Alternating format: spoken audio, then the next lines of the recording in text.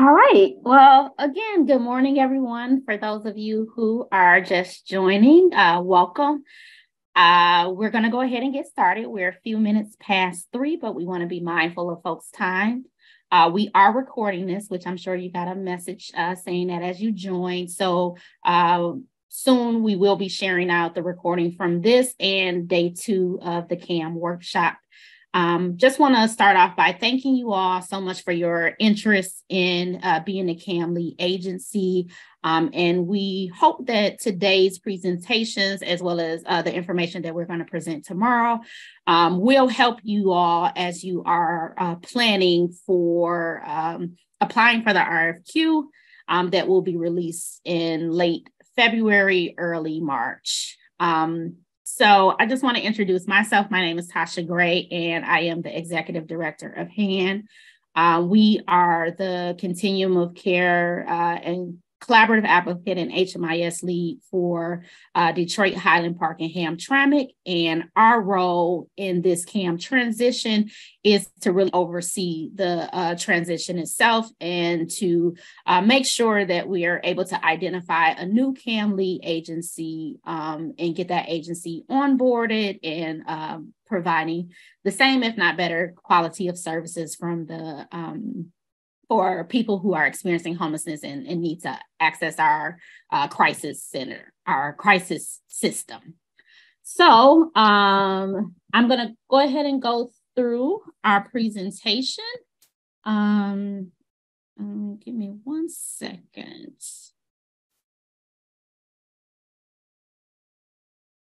There we go. All right. So today we'll be together almost until 12. We may go a little bit shorter than that, but we just want to give enough space for you all to be able to ask questions.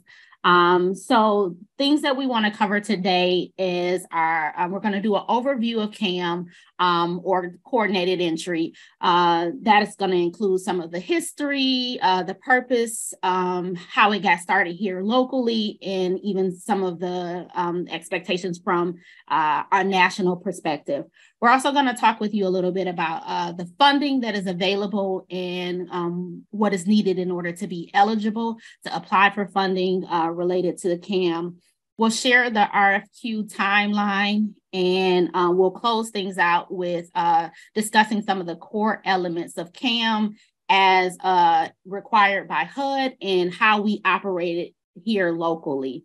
And then at the end, we'll have a Q&A, but you can also feel free as you go along to drop questions in the chat box. We have a few folks who will be monitoring the chat and responding to those questions. Also, I believe following the closeout of these workshops, we'll be developing a Q&A document that will be shared with you all as registrants and likely on our website as well. And then we hope that you all will join us back tomorrow for day 2 of the CAM workshop. It will be additional information. So there's a lot of information. And so we didn't want to try to cram it all into one meeting space, but we want to make sure that we provided enough detail for you all to seriously plan, but also some space for you all to ask questions as you're planning. So what we're really hoping from this meeting is to really give you all a jump start on your planning.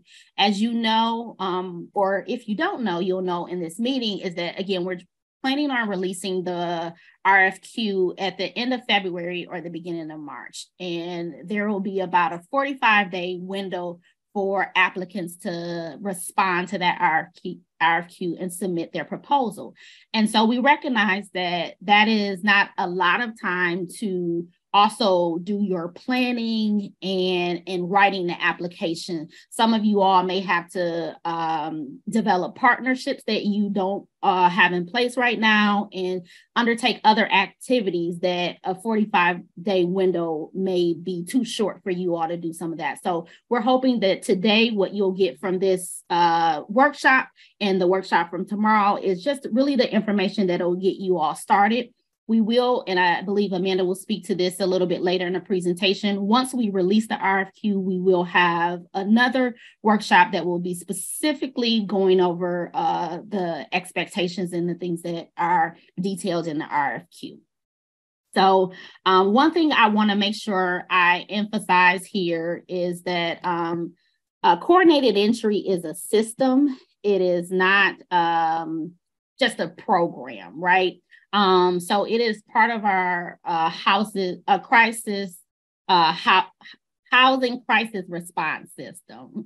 And so there's going to be a lot of details that you all are going to get today, and just a lot of things for you all to think of beyond what you may think of when you're planning for, say, a rapid rehousing program or permanent supportive housing. You're really going to think about how this how coordinated entry really impacts our entire system, from providers to the clients we serve, and how that will work within your organization. And so we're, again, wanting to make sure that we provide enough details for you all to really start your planning, because it's a little bit different than planning for a program. And maybe I should say a lot of it different. We hope that we don't scare you off today, but we really provide you with a realistic view of what it takes to implement coordinated entry, in particular, implementing it in the city of Detroit. So before I hand things over, just want to take a quick second and just hear from you. So if you all have a moment to drop in a chat, just for those of you who have either submitted a letter of intent, you've been closely following this process through the CAM transition, we want to hear from you, and we want to know why you are interested in, what are some of the things that interest you in being the CAM lead. So take a moment or so to drop those things in the chat, and we'll shout those things out as they're coming through the chat. And I'm going to take this opportunity to hand things over to Kiana, who will take us through some of the CAM overview. Good morning, everyone. Thank you for joining us. Just wanted to give a few highlights on the purpose of CAM, or Coordinated Assessment Model, as we call it in Detroit. So CAM works in conjunction with a network of independently operating projects to form a fully integrated crisis response system. CAM is not a direct source of housing opportunities, but a single point of contact for our community partners. CAM's purpose is to connect people experiencing homelessness or at risk of homelessness to shelter and housing resources.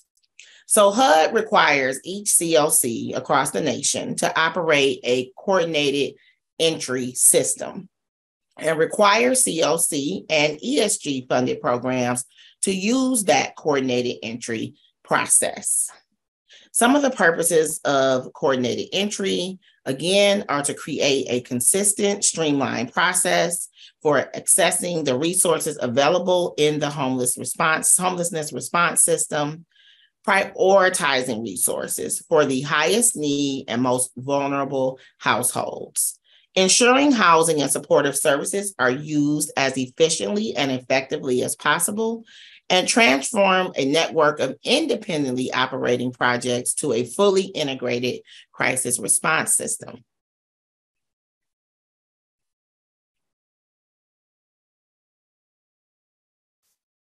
So the redesigned system under the HEARTH Act. This particular slide is demonstrating what HUD's goal potentially was when they started to think about what do we want to do to coordinate services better. And so the concept was that individuals would flow into this kind of single point of entry called coordinated entry in Detroit, CAM. And that coordinated process would determine some type of housing exit strategy, whether it was shelter, rapid rehousing, PSH, TH, and so forth. The goal was to kind of move folks through this process. And as we talked about kind of the purpose, under the HEARTH Act, the vision was really the same. A system that was organized, working together were some essential parts of that vision, focused on system-wide goals and not just individual program goals, and having really specific defined outcomes were some of the vision that HUD had when they launched this. And on the next slide, we'll look a little bit at what they thought this timeline was going to look like many years ago.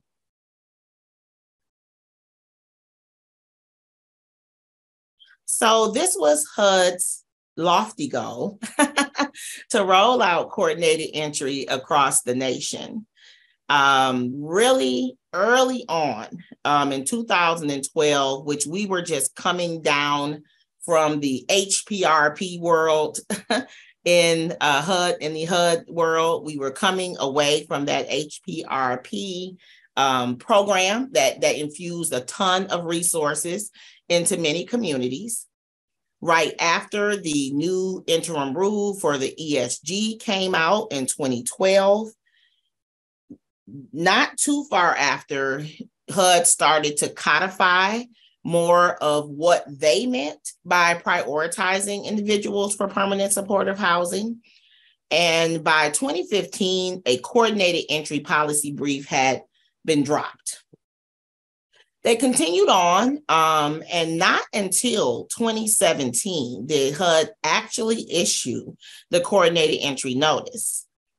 COCs had a deadline now. There was a checklist that was issued, and that checklist had to be met by January of 2018.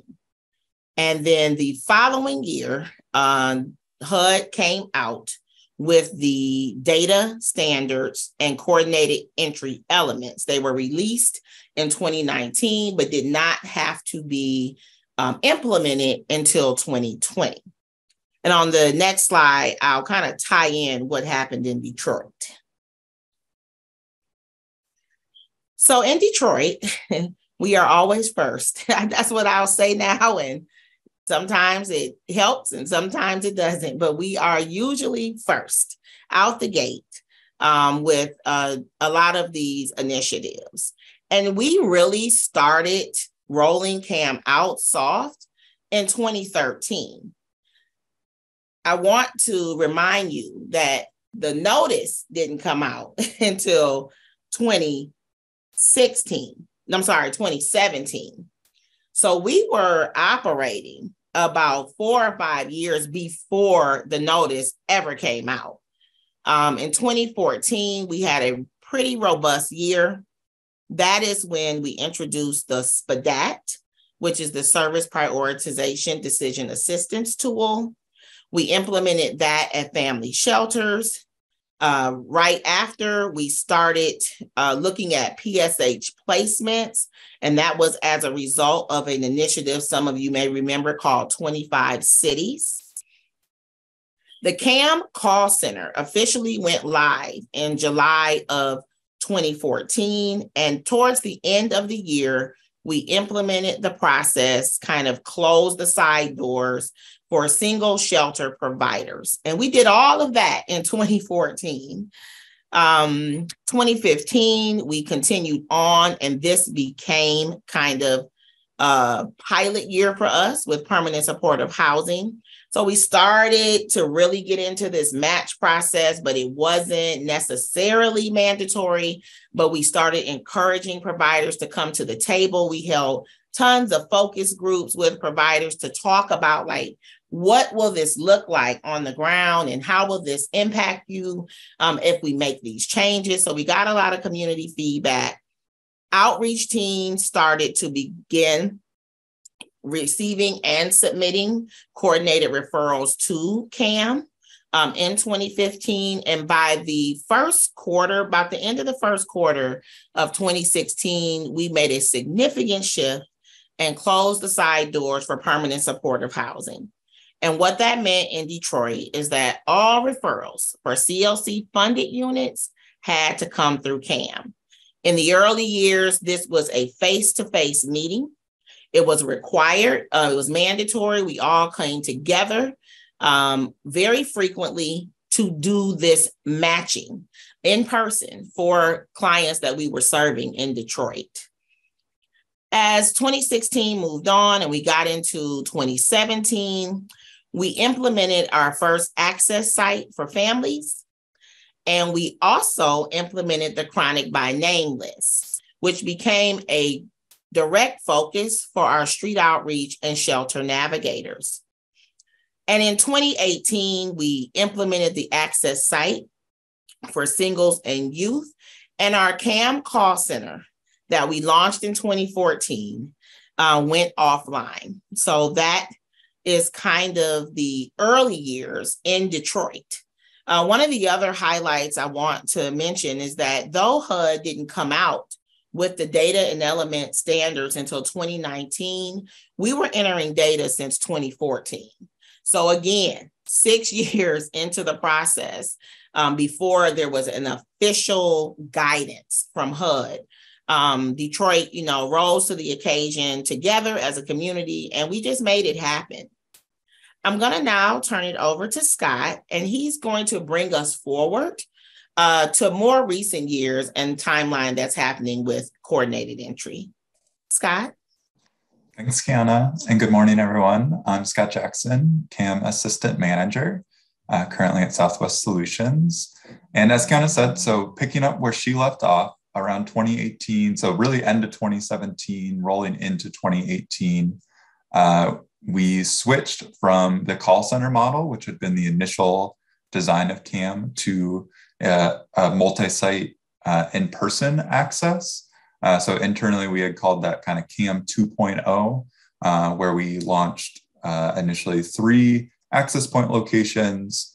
Along with that, there were some other system changes to really try and make sure system-wide we were doing diversion at CAM at the front door of shelter entry. So exploring with households whether they might have alternative places to stay, and if at all possible to divert them from entering homelessness.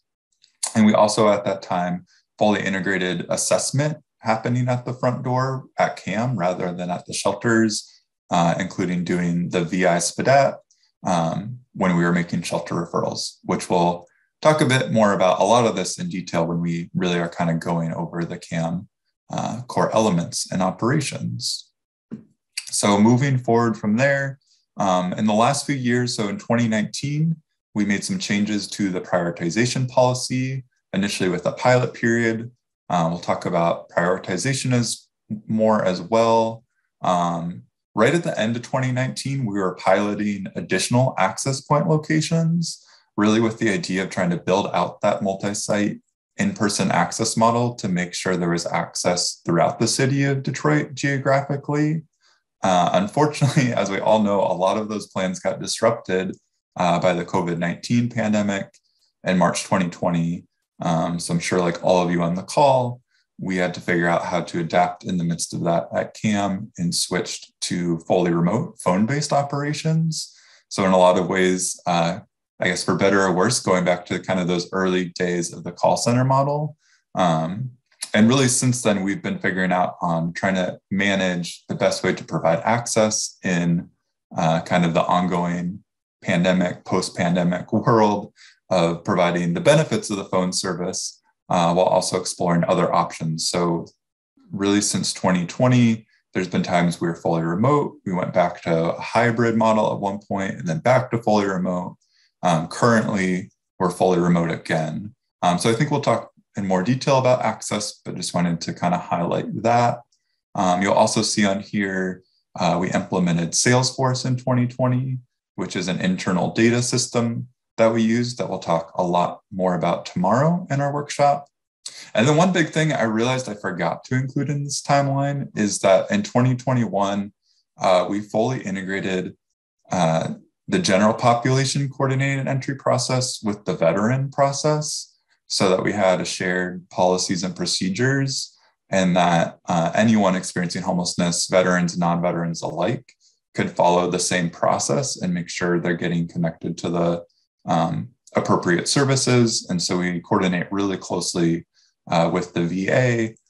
We have staff on site there and have a shared kind of entry process for coordinated entry for both systems. And then are working closely at CAM to make sure veterans are getting connected to the appropriate veteran services. And then obviously, as you all know, bringing up to the present day, in September 2022, Southwest decided to relinquish their role as the lead agency, which is leading to us all here today. So I think I will stop there and pass it back over to hand staff for the next slide. Thank you, Scott. We just have a couple of more slides related to the overview. Just wanted to bring to your attention that, CAM, we've mentioned quite a bit about individual programs and partners, and system partners are a critical part of CAM. For navigation system partners, we have shelter navigation partners, and we have street outreach navigation partners. And Scott mentioned they will go into more of that and when they talk about access and navigation and what these partners actually do. On the next slide, we would like to highlight some of our other system partners. We have referral partners, and the referral partners encompass emergency shelter, transitional housing, prevention, rapid rehousing, as well as permanent supportive housing. And these are the list of our current partners that we are partnering with in the Detroit COC. I'm going to now turn it over to Amanda Sternberg, who will lead us into funding and eligibility. Thanks, Kiana. Thanks, Scott. Good morning, everyone. I'm Amanda Sternberg, also with the Homeless Action Network of Detroit. So we wanted to start off this two-day workshop with just laying some perhaps foundational information on who's even eligible to apply to become the new CAM lead agency. And probably the question on everyone's mind is what resources are available for that new lead agency to implement this programming. So we want to make that clear from the get-go. So agencies who are eligible to apply once we release the RFQ need to fit into one of three categories, either be a nonprofit organization, a unit of state or local government, or be a public housing entity. And those are the entities that are eligible to apply because those are the entities who are eligible to receive continuum of care funding from HUD. As we'll see in a moment, that COC funding is a key part of the funding that funds coordinated entry.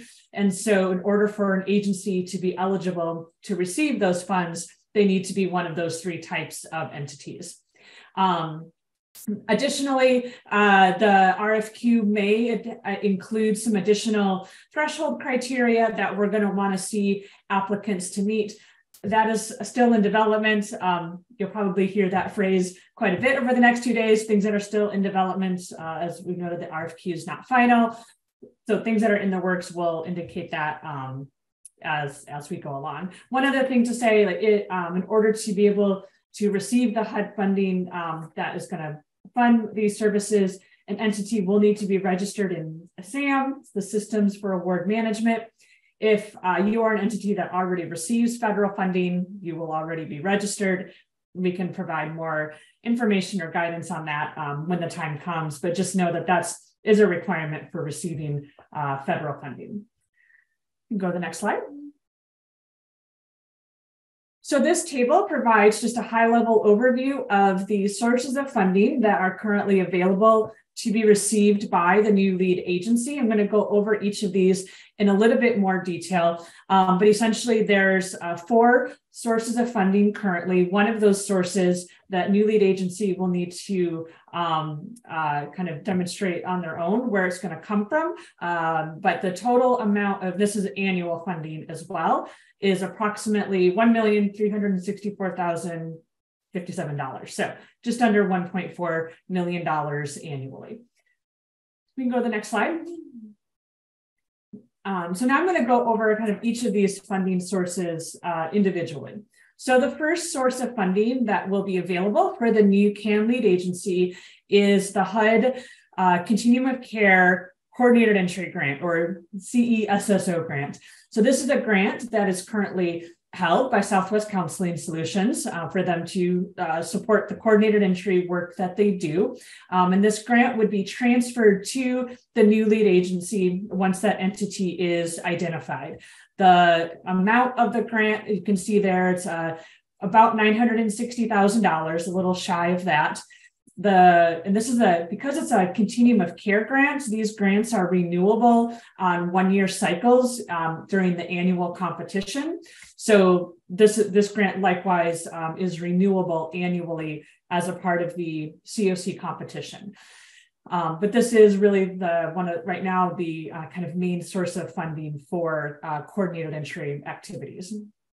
The second kind of point that you'll see here on this slide, which is the second source of funding, is the match that is required for this COC grant. All continuum of care grants are required to demonstrate at least 25% of their grant amount in match funding. So those match requirements will apply to the new lead agency. The match requirements are about $240,000.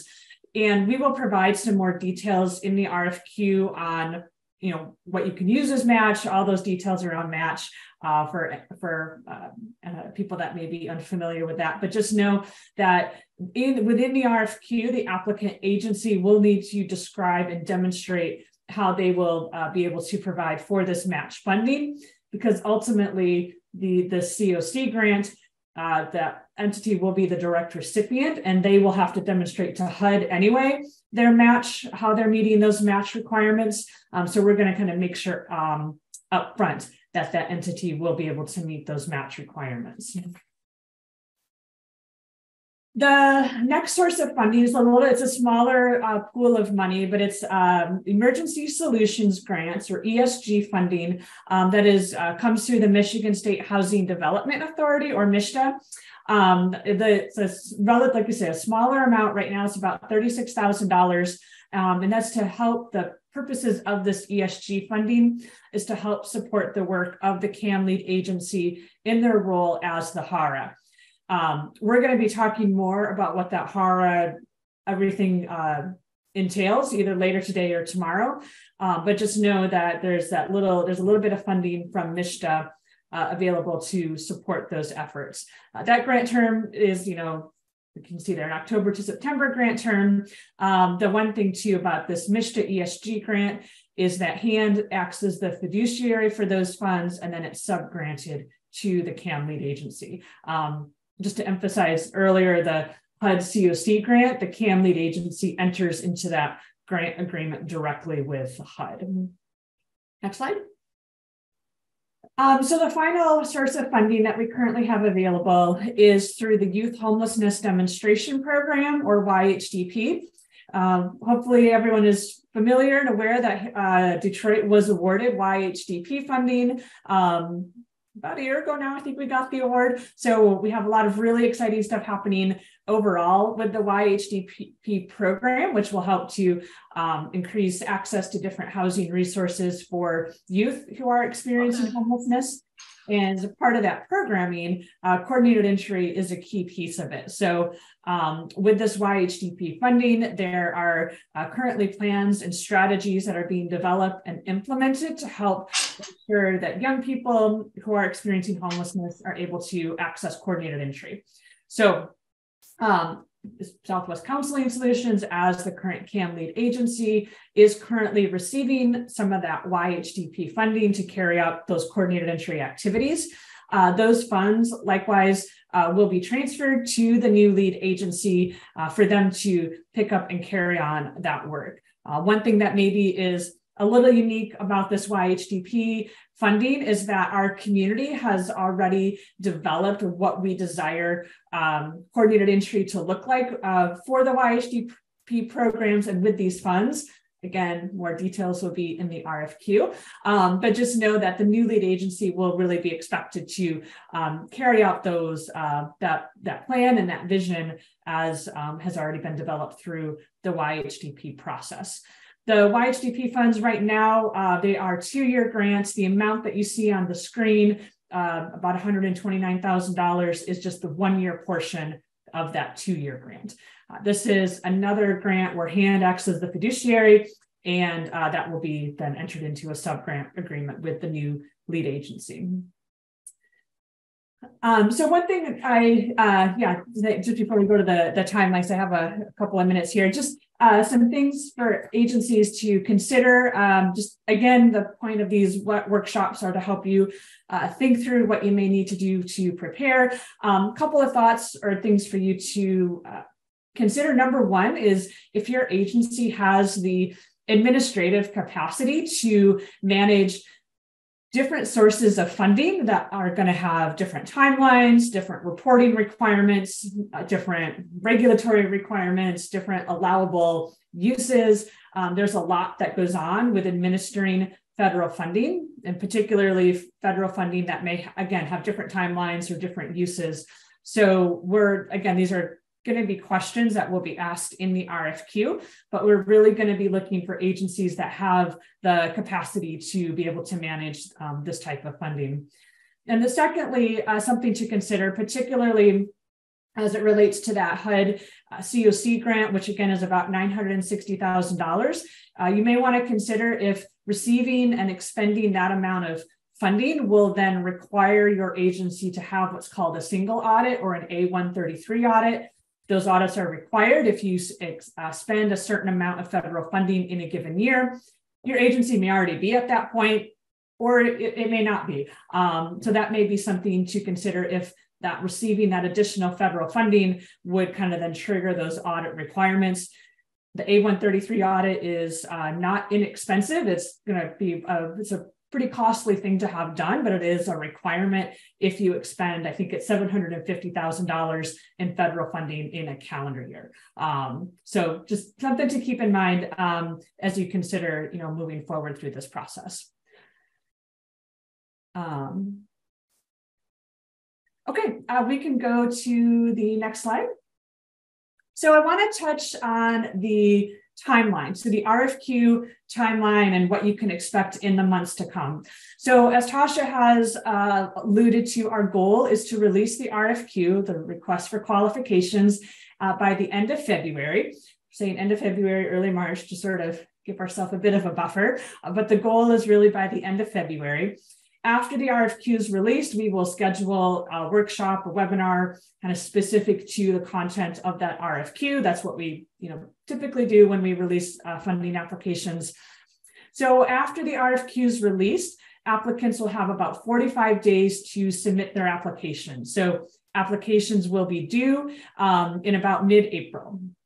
Again, specific due dates will obviously be communicated through the RFQ, but this is just to kind of help you prepare. So mid-April is when responses will be due.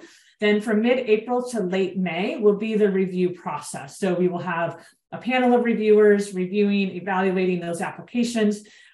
We are also hoping to, depending on how the applications shake out, we may have an interview process as well with the applicant agencies, just to help us all get a better understanding of who you are as an agency. But then by late May, the goal is that a recommendation will be developed on which which entity should be the new lead agency. And that recommendation will then go before the COC membership.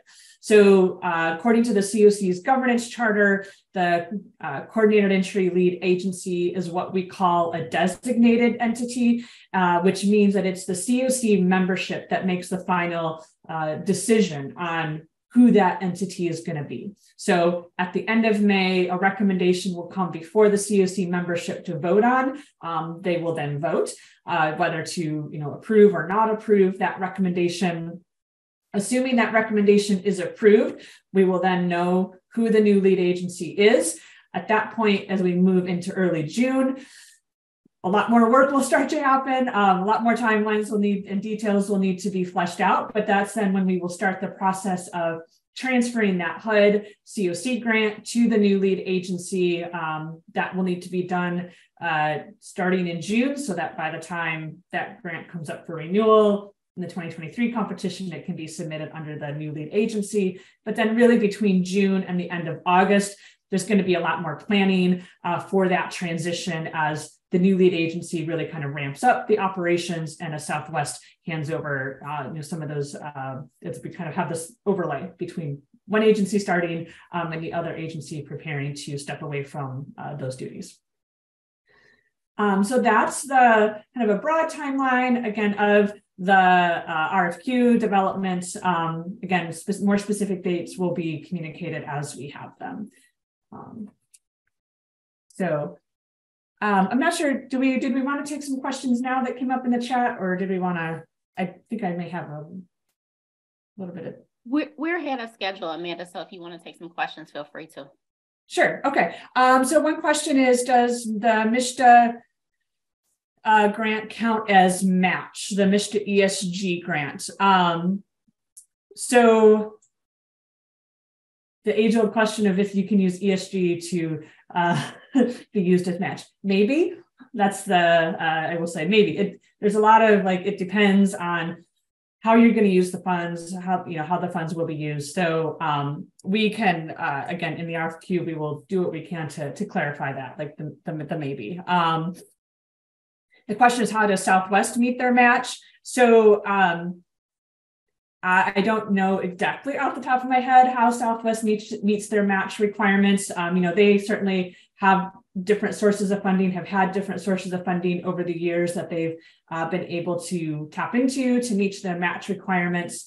I will say that, whatever sources of funding they're using as match, if they were not included in that grid as funding that's available to be transferred to the new lead agency, then those would be funds that, are not transferable, I guess. So other sources of funding could be other fundraising dollars that they just, raised privately. Could have been a number of sources that they could have used as match. Okay, Katie, thank you for your comment. We'll go a lot more into YSDP tomorrow, so stay tuned for that. Oh, Tasha, thank you. I see you responded to that question about the match. Okay. Linda's question is, what impact does becoming the CAM have on other grants that you receive to run your shelters?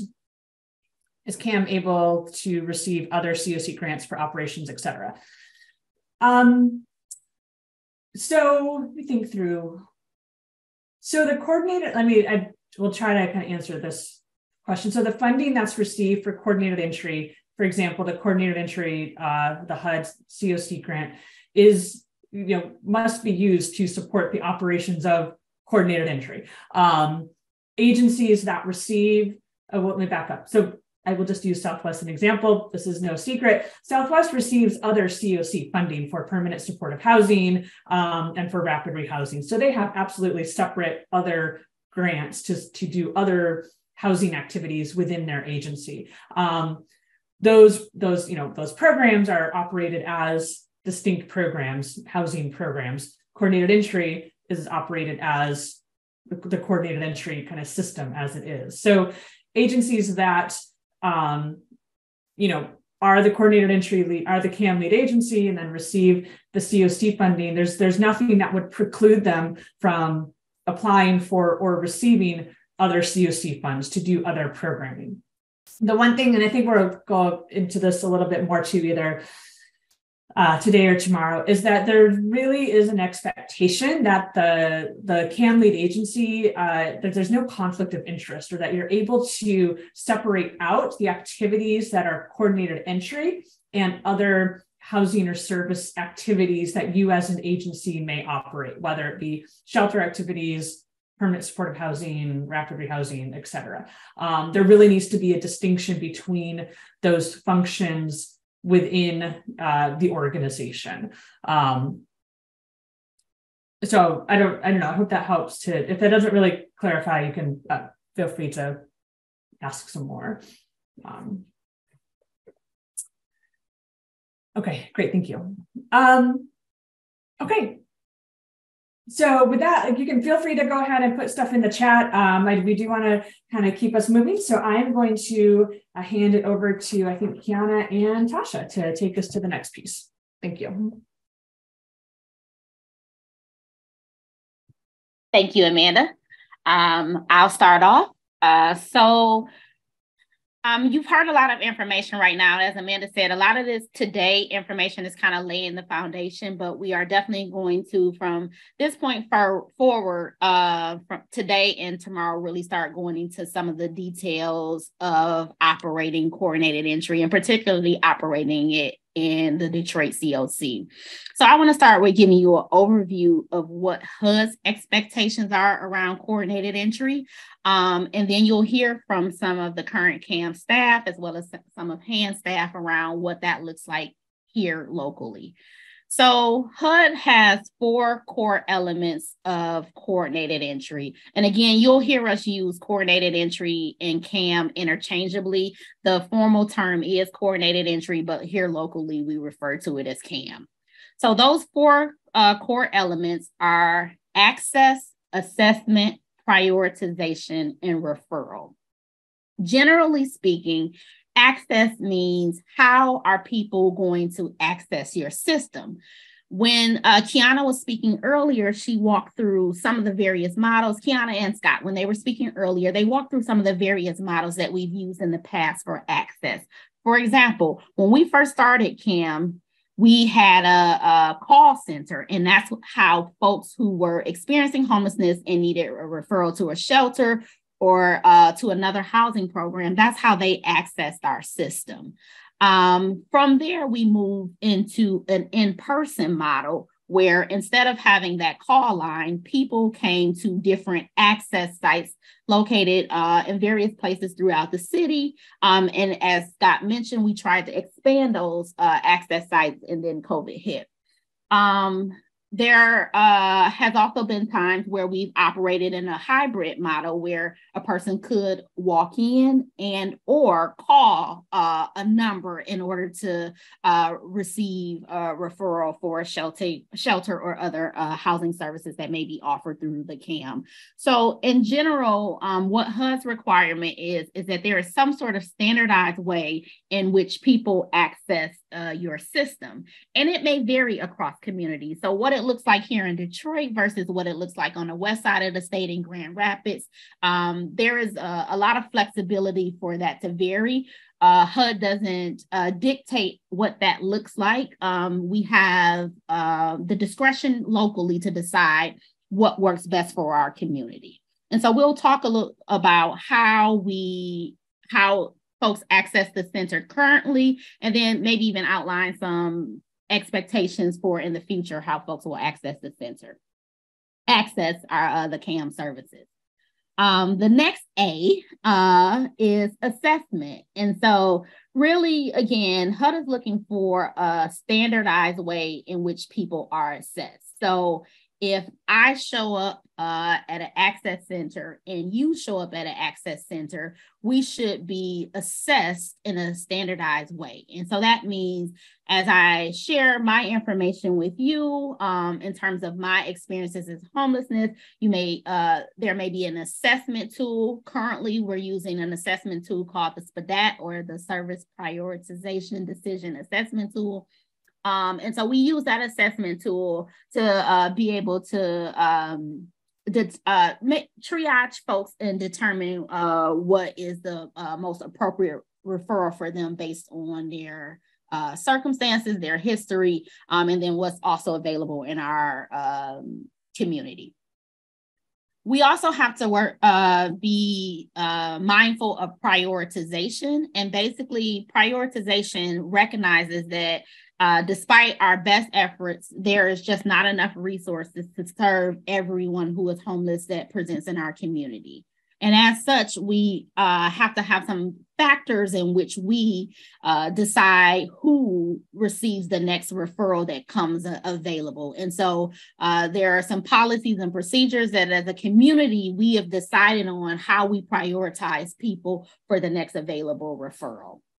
And then that leads us into the last of the core elements that HUD expects, which is the referral. And that is at the point in which our CAM lead agency, after they've gone through the assessment and the prioritization process, they determine which agency or which program that they will make a referral to. And that, again, that referral is based on that person's history, their current needs, and what's available in our system. So now I'll hand things over to Kiana, and she'll give us more details on some of these core elements.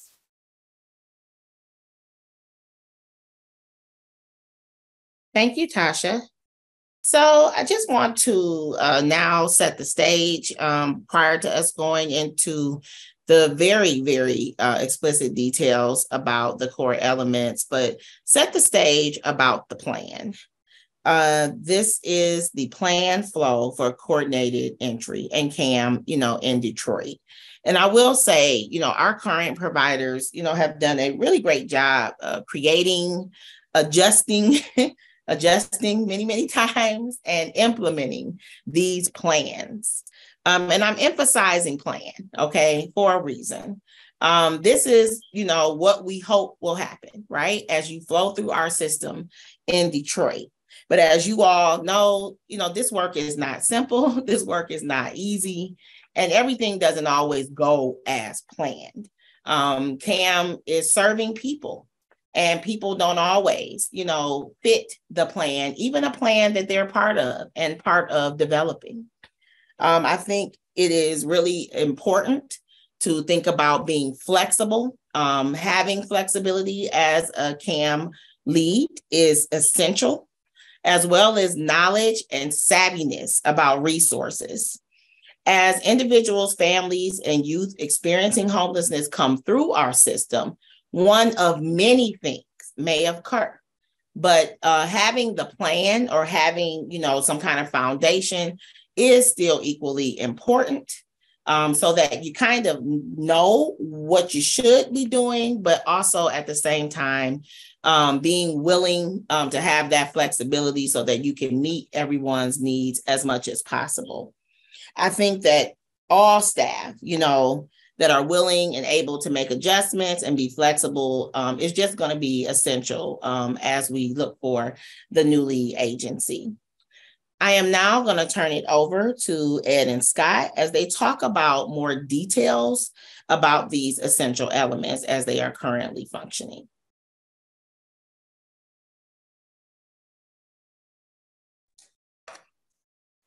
Good morning, everybody. So first we'll talk about access, and access is it's the front door to everything, the services, well, not services, but just the response system, the referral system, prioritization system. It's really where everybody accesses everything, of course. So we're designed to serve individuals, families, and youth. So anyone over 18. We don't directly service minors, but we do absolutely get a lot of calls, and I wouldn't say a lot, but a few calls from minors. And we work with outside partners and providers that do, work with minors. So we work through, people experiencing literal homelessness. So category 1, but we do receive plenty of calls from people experiencing category 2, which is, house and hotel, and people that may not have anywhere to go tonight. So, and then of course, fleeing domestic violence. While we don't directly refer to any domestic violence shelters directly, we do have a strong partnership with the YWCA, and where navigation services do happen.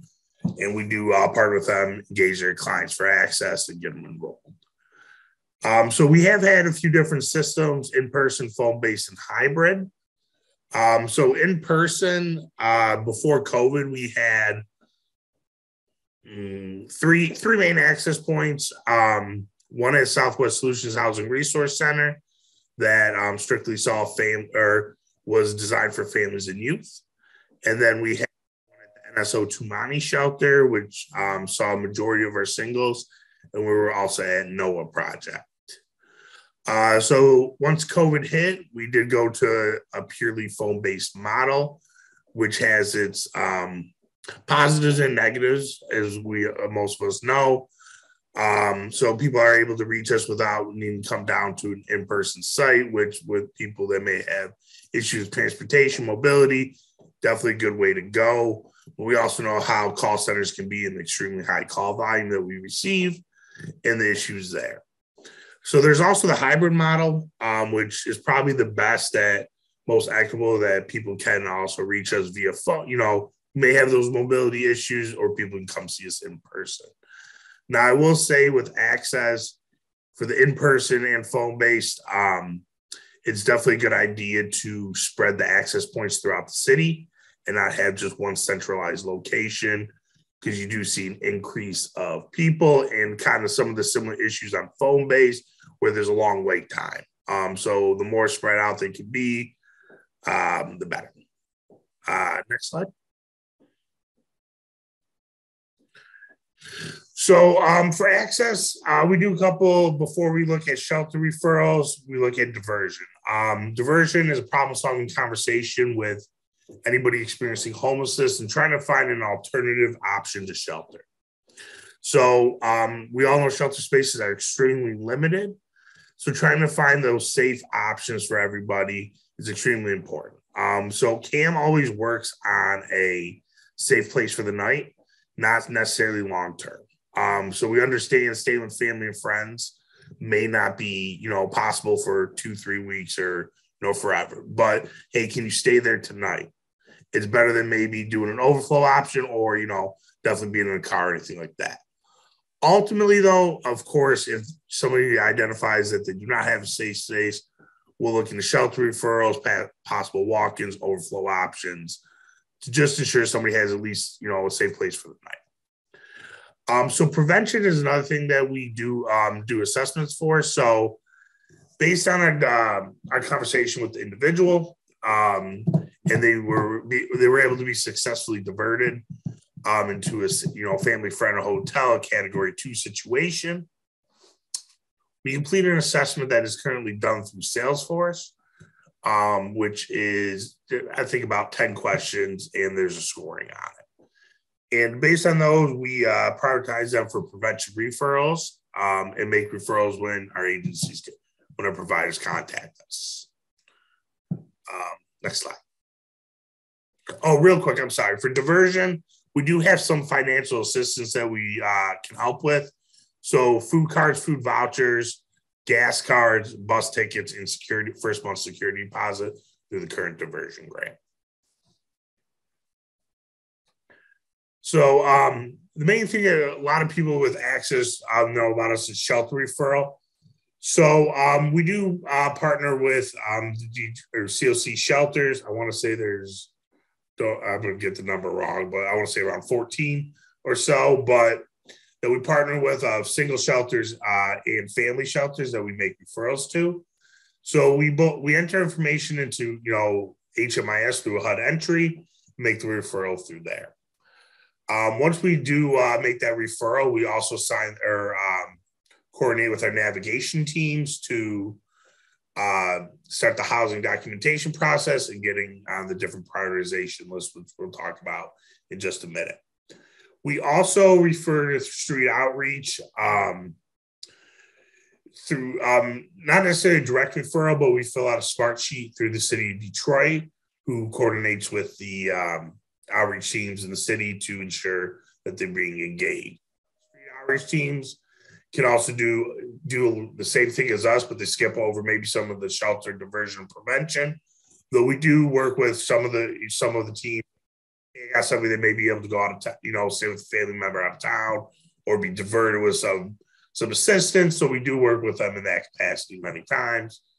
And when we do meet with the street outreach team, we also do have an HMI or meet with somebody who is deciding to not go to shelter. We do engage them, enter some stuff in HMIS, and you know, make the referral. Okay, like 5-10 minutes. Next slide, please. So as we talked about for coordinated entry intake, we do a few different type of intakes and entries. So for diversion, it's a problem-solving conversation, of course. And then we complete a basic entry with them, which is a pretty simple entry, just basic information with both the head of households and any family members that may be part of it. For shelter, there's two types. There's the HUD entry and then the VA entry. So the VA entry is for veterans specifically. And that also includes the veteran by name list assessment and the normal HUD data entries. So based on what's going on with the client and how they're presenting, we may complete a single family or youth VI. For those who may not be aware, is a short standardized assessment used to gather information on people's vulnerability, needs, preferences, and barriers. While this is one of the key things for prioritization, it is not the main factor, but it is kind of used to see where, what's going on currently in the individual and family situation. So we also do deal with specific populations, youth and veterans. As was mentioned a little bit earlier, we talked about more, is the youth by name or youth YHDP assessment, which is a few questions more aimed at our youth specific clients. And then, as I mentioned, we do complete the VBNL assessment also.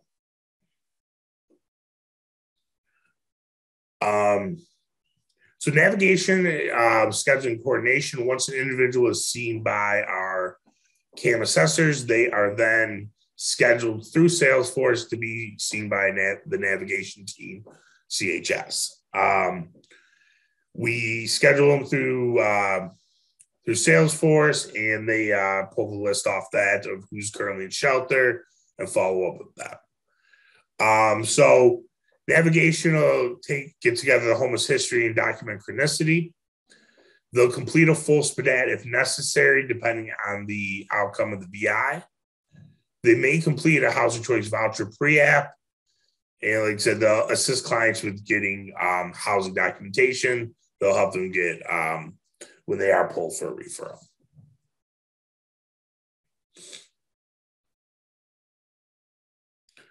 And I will go ahead and pass it over to Scott. Thanks, Ed. I know Linda had a question about prevention. Maybe Ed, you can address that in the chat and we can circle back to it if there's further questions, if that's okay. Yeah, so hi again, everyone. So speaking in more detail on prioritization, as Tasha said earlier, one of the core elements of coordinated entry is prioritization, recognizing that there unfortunately are not enough resources to serve everyone currently experiencing homelessness. And so there's a need to determine who is getting the next resource as there's a resource available. And so through coordinated entry, we work to prioritize the most vulnerable households for those resources as they're coming open. I think one of the big desires with prioritization and with coordinated entry in general is to make sure we're reaching the folks who need help the most, and to have a centralized and streamlined process to do that. So that in the past, perhaps if folks, had to go to multiple organizations, which each had their own criteria, that potentially could favor folks who are best able to advocate for themselves.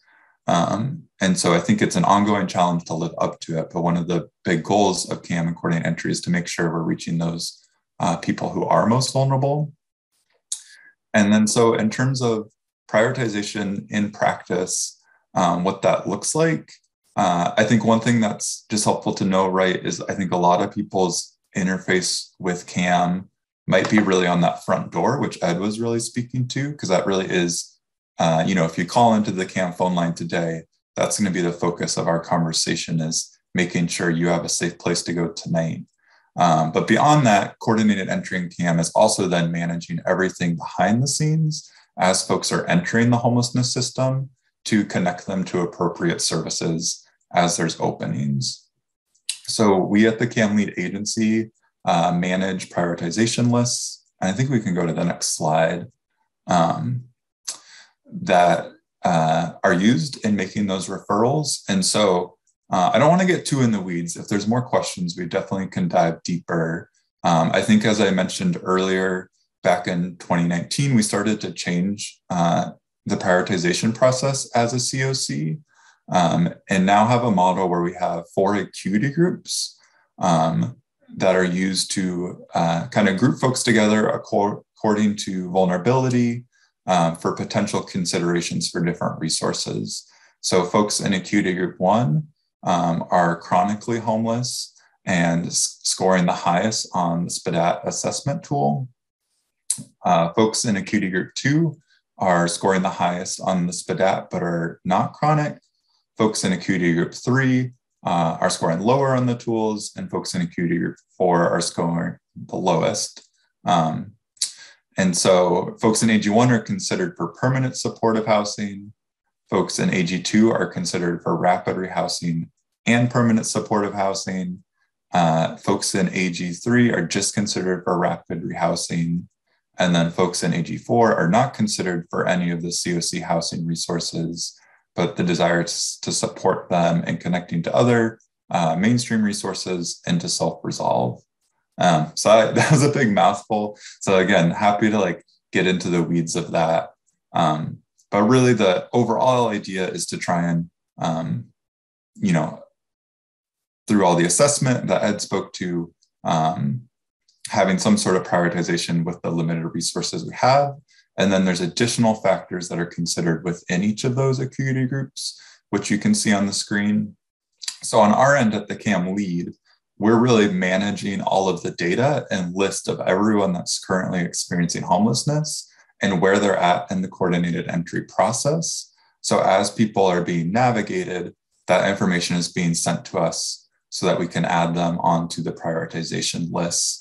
Currently, we use Salesforce to manage the actual list, as well as then we are posting copies in a protected format on our website so that providers, including navigators and street outreach, can access that as well. And a really big piece of this, especially for acuity 1, is coordinating with the navigation and street outreach teams to make sure that everyone who is experiencing homelessness is getting properly added to the list so that they can be considered for a housing resource. And for acuity group 1 in particular, there's some additional documentation that goes with that. The navigators and street outreach put together packets that they submit to us. So again, happy to get into more details, but I think that's maybe a good general sense that we're, it's a big mix of coordination with partners, data management, and then following the policies and procedures and making sure we're adhering to those properly.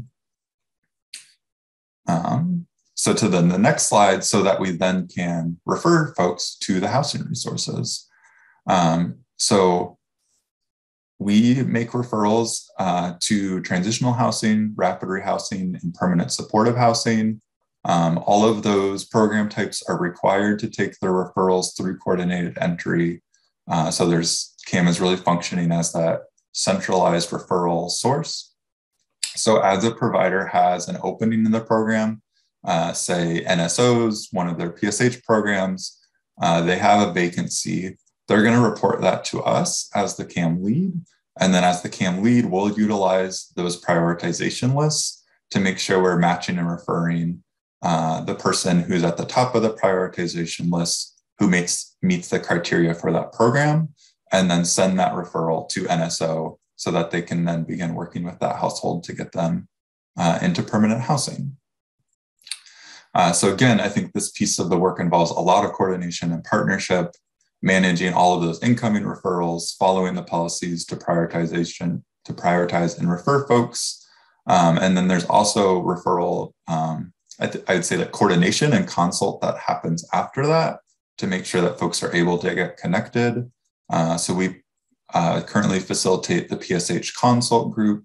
We also participate in the provider work groups and are really coordinating closely with navigators, street outreach, the housing providers to make sure those households are getting connected. And I think we play kind of that middle person role as that connector, right? So maybe a housing program gets a referral, but they can't get a hold of that household.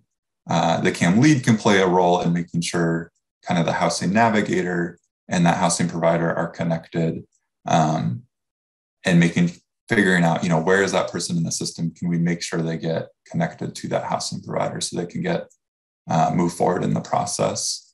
And then sometimes also there's folks that are getting returned for various reasons. So we're also then managing, as housing providers are not able to work with folks, or if there's things that are coming up, we're making sure that we're following the COC's policies around that for what happens in those situations, and ultimately making sure clients are still on the appropriate list, still being considered for housing, and doing all the tracking that comes along with that. So I think that might be our last slide. Certainly open to any, it looks like we're at our overall question and answers, but definitely in any of the details of CAM processes, happy to help address. Thanks, Scott and Ed. So you all have had a chance to hear from Scott and Ed, who work directly at our current CAM lead agency, Southwest Counseling Solutions, and how they're currently implementing things on the ground.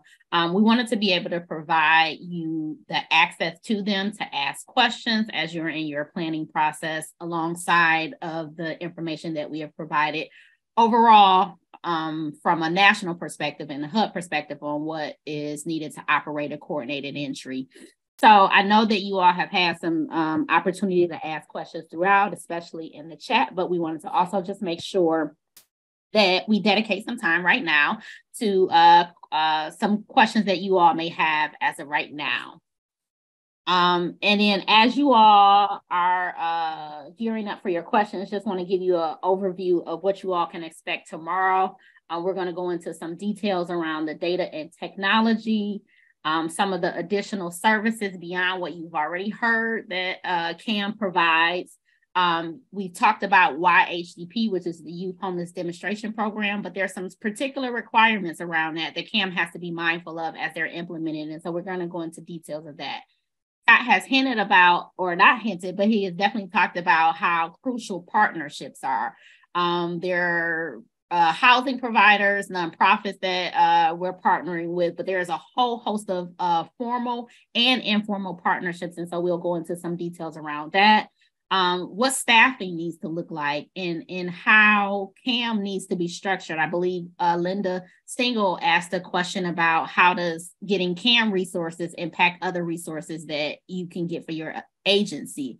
But you also have to think about, like, as if I am also a provider of housing, say a PSH program or a rapid rehousing program, how do I manage what may be a conflict of interest, for example, if I am then making the CAM staff, if I'm the CAM lead agency, is then making a referral to one of the programs from my organization. So there's a lot to think about. And then we're also going to share with you all some resources, and we'll walk through those tomorrow that, and I believe if they're not already, they're posted to our website. There's some questions for you all to consider that will really help you to really start thinking about some of these really interesting details and some of the nuances that you have to consider when you serve as a CAM lead agency. So I'm going to go back to this slide and just open the floor for questions.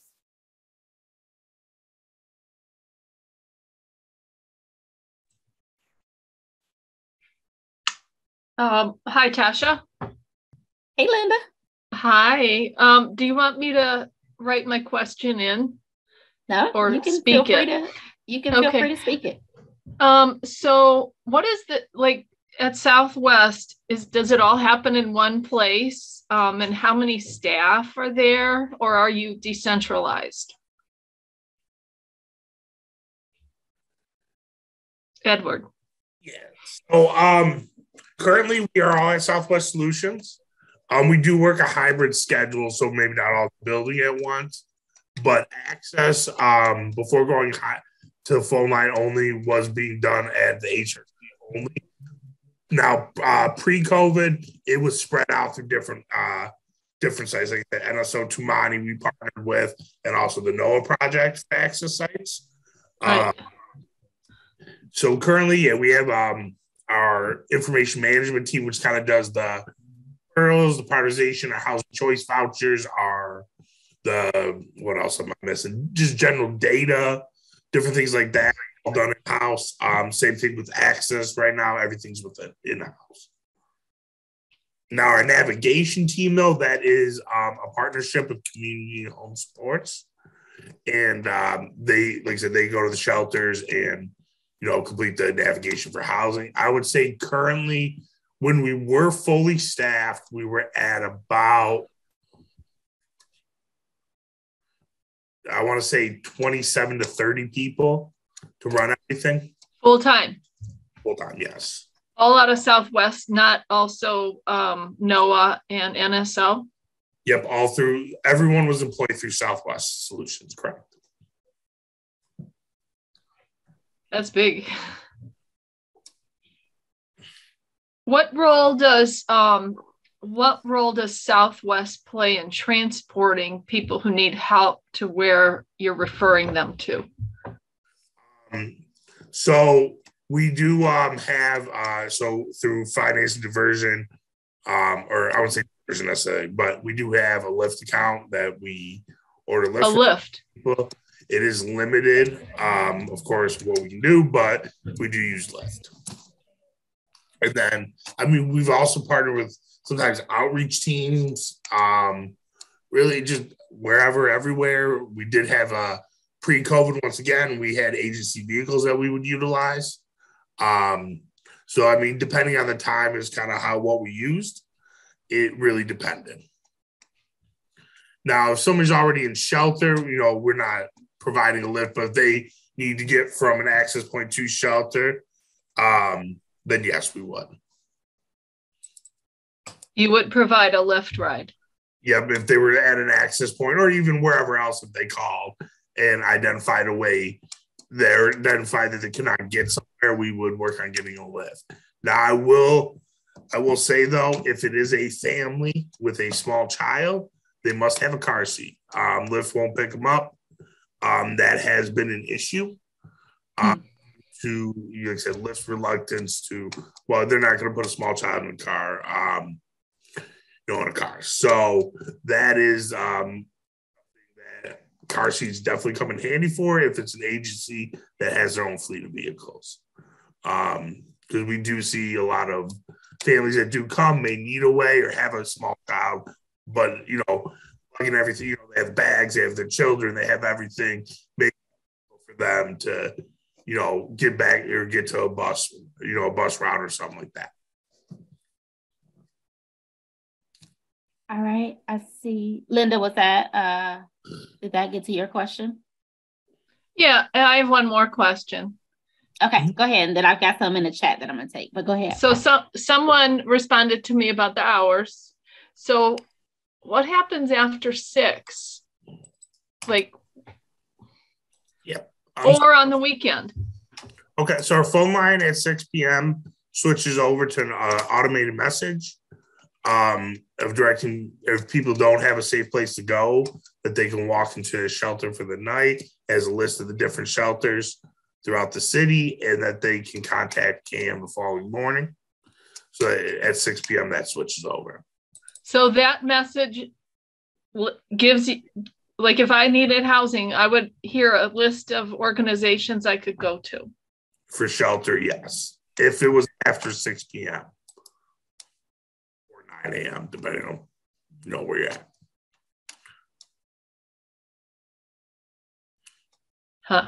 Okay. All right. Thank you. Thank you, Linda, and thank you, Ed. We have a question in the chat from Gio Bartlett. It says, has use of Salesforce become an integral part of the current lead agency assessment model? And will the new lead agency be required to use this software as well? So I think Han can probably take that second part, but Scott or Ed, if one of you all can address the first question. So I would say yes. It is an integral part of what we do. Our prioritization lists, referrals, navigation, scheduling, just to name a few. Even our phone system is actually out of through Salesforce in a way. It's through Vonage, but it runs through Salesforce. But a lot of our listen referral situation prioritizations are through Salesforce. Scott, you might have more to add to that.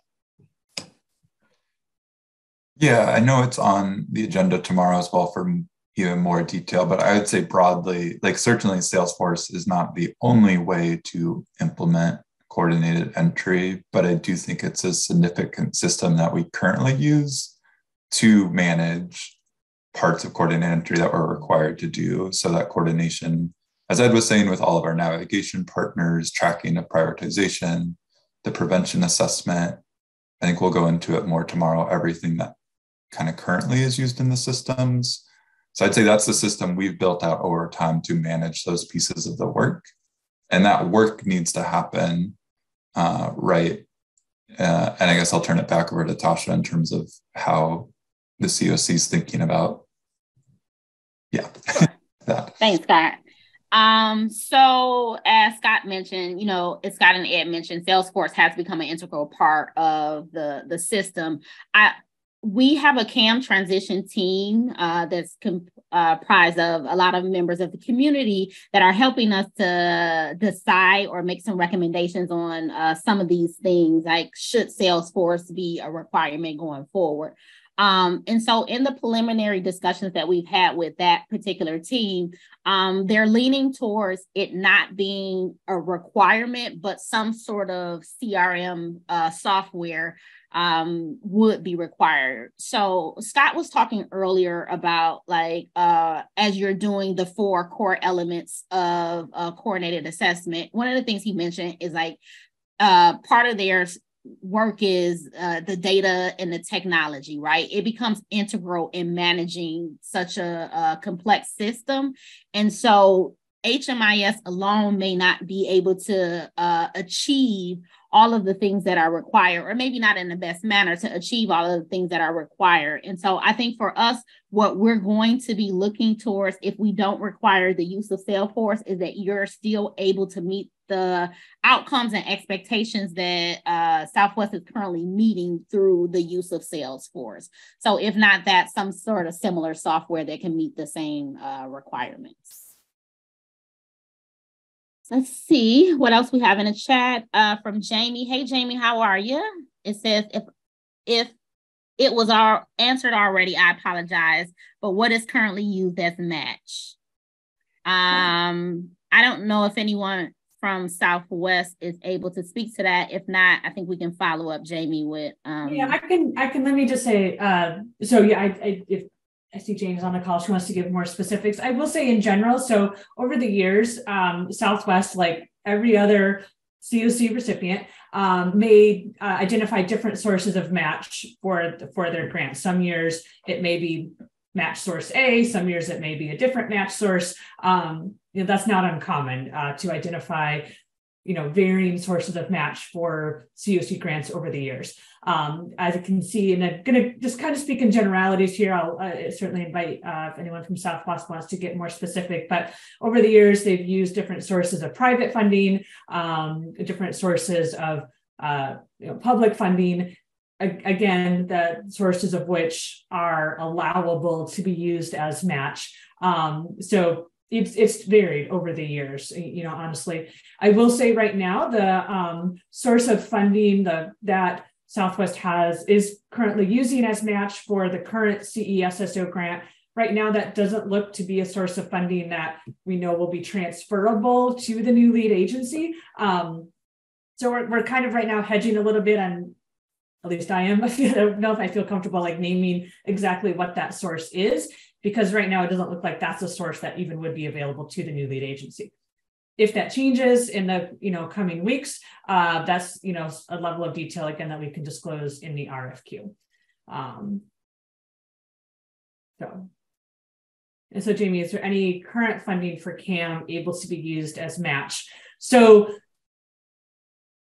in terms of the current funding, so essentially there's the 3, but then really 3 sources of funding that can be transferable to the new lead agency. So the HUD COC grant, the MISTA ESG and the YHDP grant. And Tasha did respond to the question earlier in the chat that the MISTA ESG is not able to be used as match. I don't think YHDP can also be used as match because that's essentially matching COC funds with COC funds, and that YHDP money is COC money. So the match that the new lead agency will need to identify will essentially need to be another source of funding that will have to be identified. So I hope that helps. And maybe just to add on to that, Amanda, it could be already a source of funding that you all currently have at your agency. So let's say, for example, you are currently receiving some private like foundation money or something of that sort, or maybe you even have another federal source that is matchable with this federal source. And the activities are eligible, all of the requirements around match, but it could be a source of funding that you already have. We also don't rule out in kind, because in kind is a way to meet match as well, as you all know, with HUD funding. And so there may be volunteers and different things that different partnerships and services that those partnerships bring that you all are able to tap into as in kind match.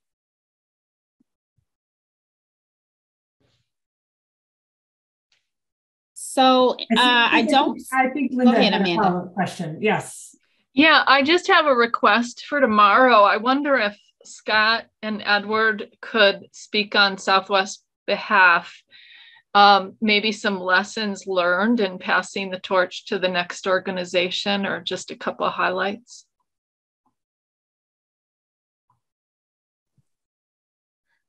I think for tomorrow. I would be happy to speak from, I guess, my perspective and experience. I don't think that would fully speak to like Southwest as an agency. I think with how, I don't know how to fully answer that. I think it might be. Yeah, your experience would be good. That would be good. I can speak to my experience first. Not representative of Southwest. Yeah. Yes. And I think we'll talk about this more tomorrow, but there is just an interest, like CAM functions, like I think the language the COC is used as like an entity within an entity. So it's kind of like functioning as its own little bubble in a sense. And so I think I can speak to maybe some of the dynamics from within that bubble at CAM. But yeah, I think certainly that might be different than some of the considerations like agency leadership might have in terms of what it takes to take this on and how it's managed from that perspective. Okay, thank you.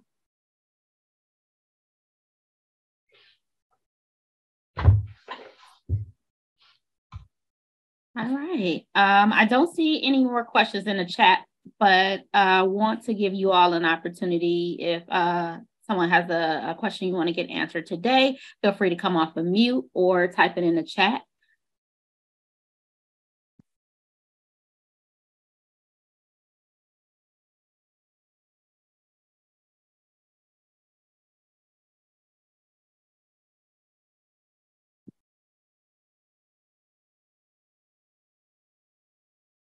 All right.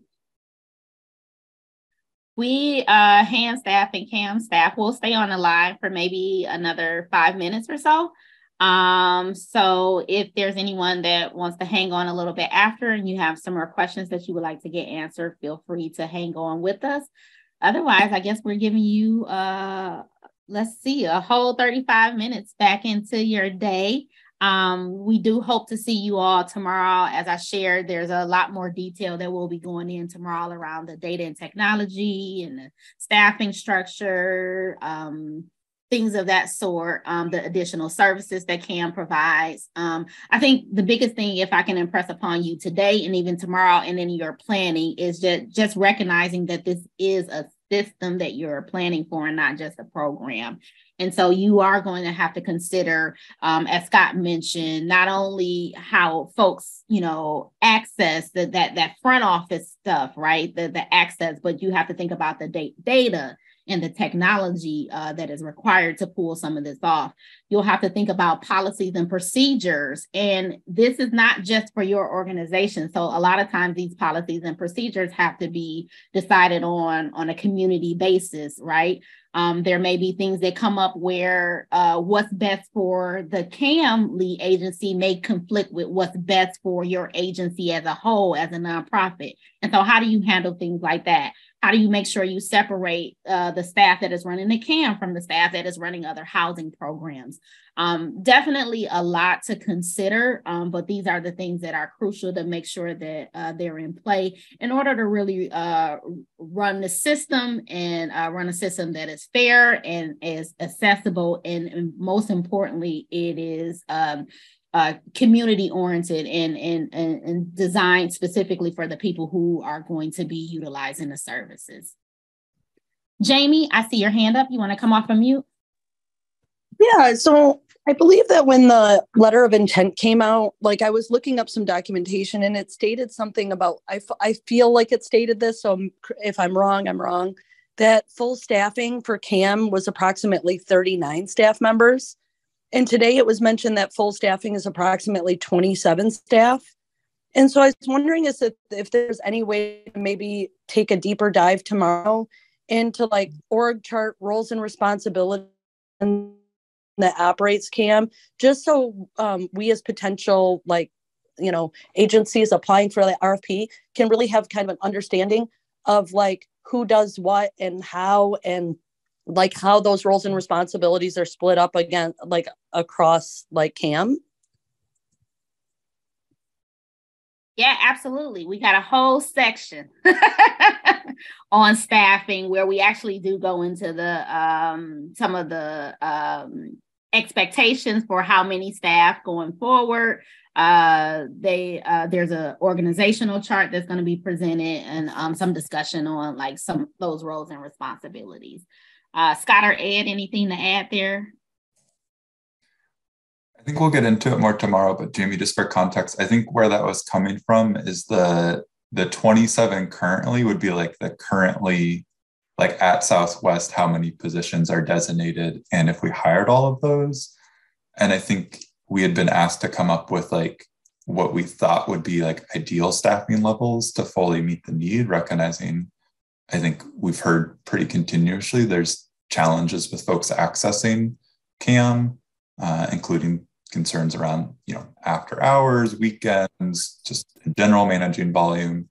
So I think that's where those two sets of numbers came from. And I think, as Tasha said, we can definitely dive in more tomorrow. Okay, so basically like 39 would be maybe the ideal number, whereas right now, like funding is for, if fully funded, it would be the 27 staff. I'll defer to Tasha on the funding piece of that. I don't know that 39 is like, you know, I think that's somewhat best guessing. So I don't want to say 100% that's like the ideal amount of CAM staff, but I think, I think generally we feel like there could be benefit from having a much higher level of access staff in particular. But I'll pass it back over to Tasha on the other piece of that. Hi, Jamie. Yeah, there is also some balance between what funding will be available at the time of the RFQ and how that'll play out with staffing. I think as Scott has mentioned, we're certainly looking at like what are more optimal levels of staffing, given some of the concerns that we have heard in terms of, you know, maybe not being able to get through the CAM call center. And so, you know, so based on that, we have also kind of identified like what are more optimal levels of staffing and what resources, if any, the new lead agency may be able to bring to the table to achieve some of those optimal staffing levels.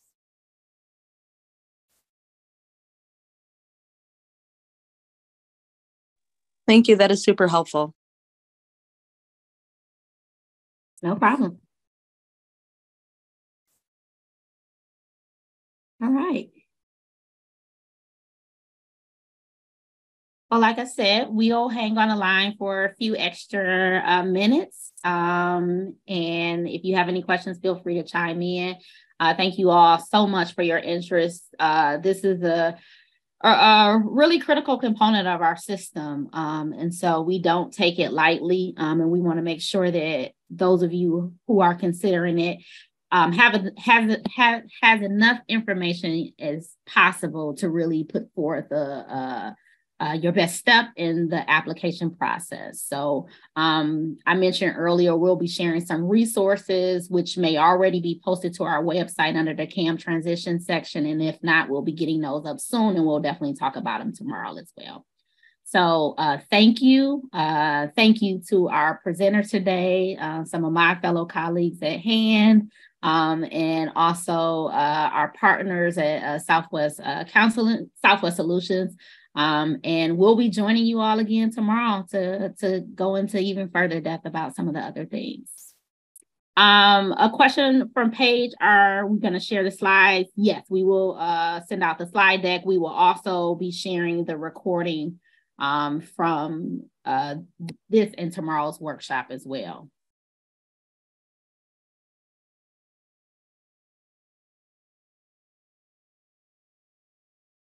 All right, folks, well, it's 11:35.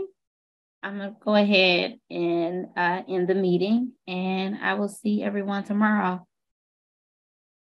All right. Thanks. Bye. Thanks, everyone. Thanks all. Mm-hmm.